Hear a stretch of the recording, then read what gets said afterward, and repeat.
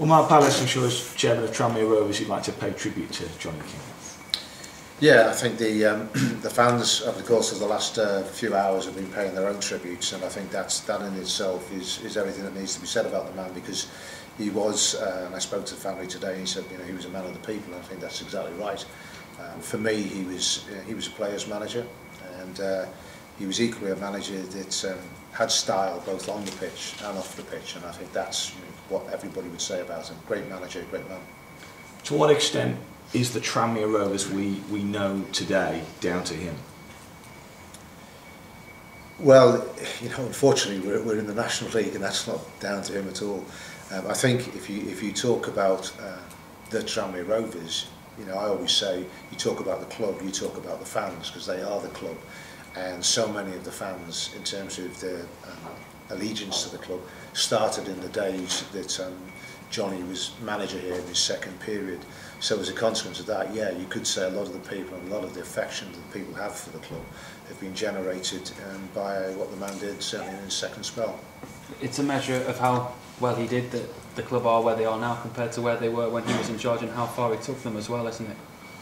Yeah, I think you can't deny the fact that there are two men for me who, in terms of this club and its best days, it was Peter Johnson who provided the resources, and Johnny King who applied those resources. So it's the two men together, I think, who brought the club to its great days, and the period when Wembley, they say, was its second home.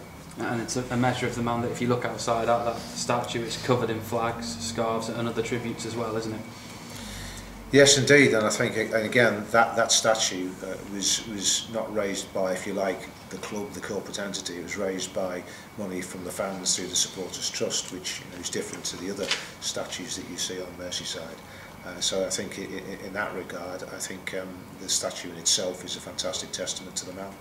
To many fans looking back through Tranmere, who've supported Rovers through thick and thin, Johnny King was the man who epitomised what was good about Tranmere Rovers, and even though he's sadly no longer with us, will he still be what Rovers as a club looked to do while he was in charge?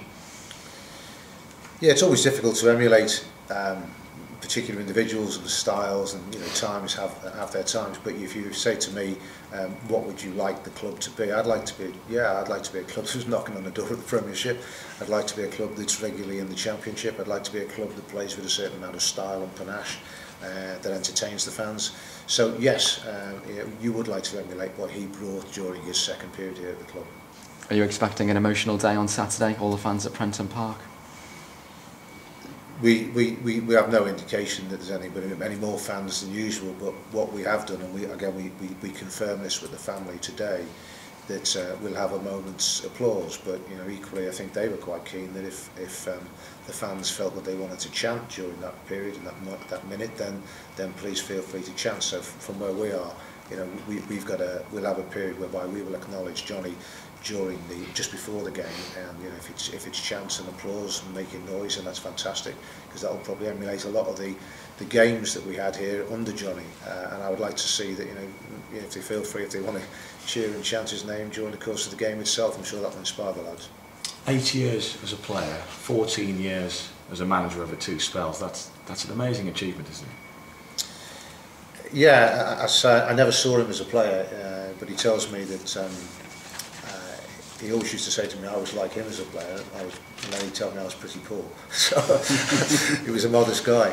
As a manager, as I say, I had the advantage of being managed by him, and he always used to say to me, look, you played a lot of games under me, and when I finished here at Tranmere, I later patched up with him again towards the end of my career, as I was just kicking my heels in the non-league, and he was the same guy. I remember him being able to persuade me. I was working on site down up in Newcastle, but to come all the way back for a game against Marine and in midweek, which was like a 3.5 hour trip down game and then a 3.5 trip back, and he could persuade you to do that sort of thing, and we actually won 1-0. I scored, and I was toweling off on the bench after the game in the dressing room, just waiting to drive another 3.5 hours back to Newcastle to start work the next morning.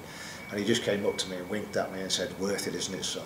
And it's those types of things that, for those people who know Johnny, know that's what he could get out of you. Great though that the club and the trust gave him that statue when he was still alive and could still see just what he meant in that context. Yeah, I mean, it happened in the early days that we arrived here. Nicky and I claim no credit for that. It was disturbing to see him where he was. He was clearly not well. But having said that, you know, you could see the recognition came into his eyes, and that was great. And he actually, I remember he was sitting in the front row, just in front of me, and he stood up and gave his trademark salute, lifting both hands, unaided and unprompted. So, you know, clearly he was with it and he understood what was going on, and he made that connection with the fans. It's been really important for you since you came back here to pay tribute to all the old players that have been so successful here in the past, with the pictures behind us on the walls and in the suites as well, and it's a measure of how many he's on as well. Yeah, he features, and again that if you like, some kind of sort of easy yardstick as to the influence that people had around the club. And whilst the wall behind me has all the managers on the club, yeah, he's there with quite a number of teams as well. And I think, you know, it was the relationship with the teams that was one of his strong characteristics, if you like, as a manager. So to see that, yeah, he's just part of the history that's on the wall behind me. What did he mean to you personally then? King and I had our ups and downs. There's no two ways about it. He used to say to me that, you know, you're too much like me. But he was a man who could get the best out of me, and he knew how to motivate me.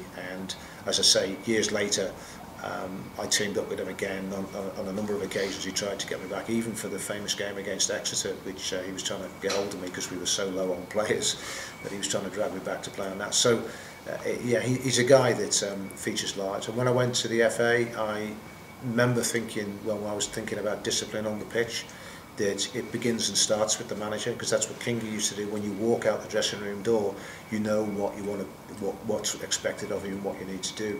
In my case, he treated all players differently. In my case, when I get to the door, he'd slap me around the face twice, and you know, he'd fire you up to go out onto the pitch. So he was a guy of great influence, and people have said he could have managed higher up. I've got absolutely no doubt about that. Did he epitomise what was all good about Tranmere Rovers, looking back through history, through thick and thin, personally with yourself and for the club and the fans as well?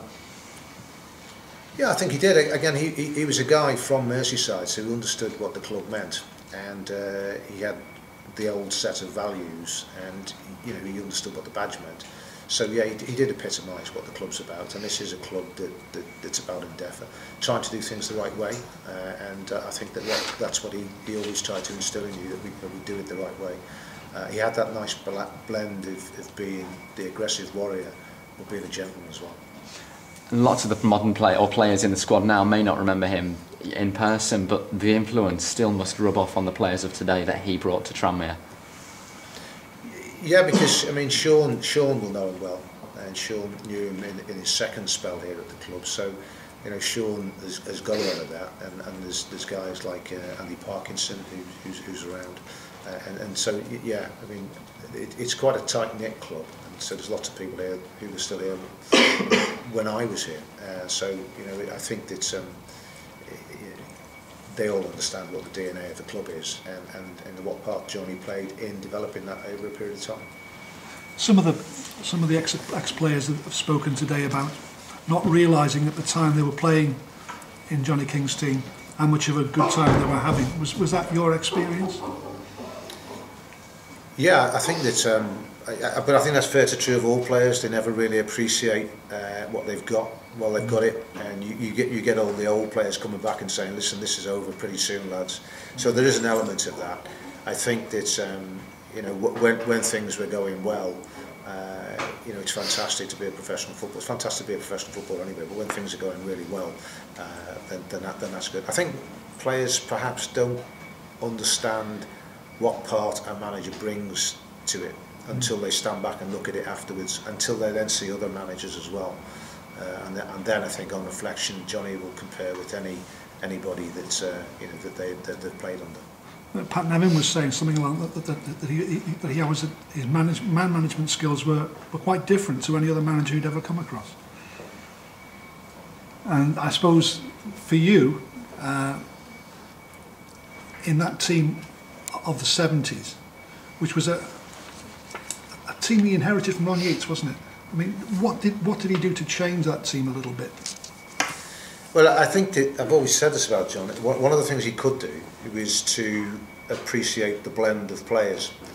And one of his favourite sayings, which wasn't nautical, but it was more culinary, was that, you know, a team is like putting a cake together. It's the ingredients that make the cake. It's like Gestaltism, that the whole is greater than the sum of the parts. But and he appreciated that more than most, and how people could play together and how they fit together as a team. So I think that was probably one of the things that made him a really good manager. In terms of that team, he had the nucleus of a side, because we went down as quite a young team. There was about five or six of us, in fact, of that team that played about 28 games together, unchanged, that came together in the same trials. And there was Ronnie Moore, Les Parry, myself, Bobby Tynan, Dickie Johnson, Russ Allen, and Eddie Flood. And whilst some of those came a little bit later, the majority of those have been together. So we all came to fruition at the same time, all around about the age 25. So we had that, but on top of that, he overlaid some experienced pros that were around. The Tommy Beachers, and as a consequence, he had a really good team that came together at the same time. But then he got the best out of us, you know. And in the season that we had, whereby we went for so long unchanged, I would say that I always remember thinking that was the point at which the club didn't do what they could have done, and then kicked us on to the next level, and actually brought in one or two players to have helped the squad. So by the time we got to the end of that run, we had players who were in the reserves who were not sort of ready to go straight into the first team, because none of them had any sort of appearances in the first team. And so, you know, Kingy got the best out of that squad.